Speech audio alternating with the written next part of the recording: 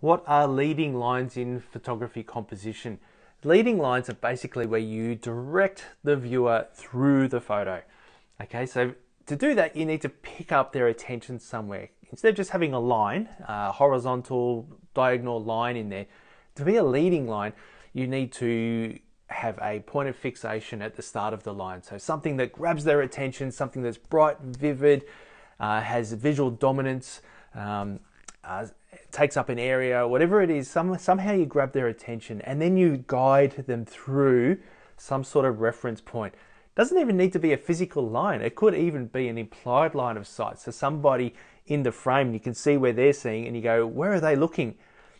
You've seen that, you're driving along, you see people at a set of traffic lights and they're all looking up and you cannot resist but to pull up next to them and go, what are they looking at? So it's like that.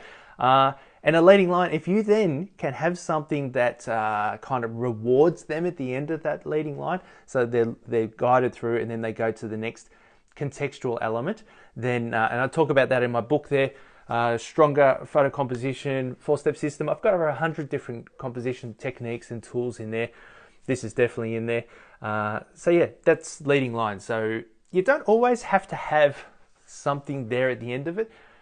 What I love is those photos where you might be looking at a bridge and you can't see the other side of the bridge, or through a road, you're going through a road, can't quite see over the road. It evokes that imagination from the viewer. They go, oh, I wonder what's on the other side of that. So you don't always have to be rewarded at the other end of a leading line. Hope that helps.